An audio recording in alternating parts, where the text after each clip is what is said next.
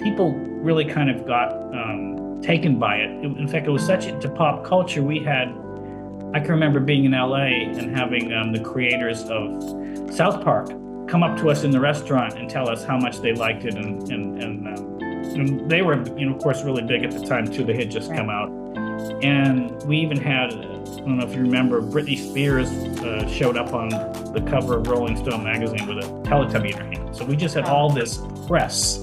People just, they either didn't understand it, or there were some questions about it. I think people weren't sure what it was, but it was a really great show, founded really on real core principles of helping the youngest viewers really grow from television. So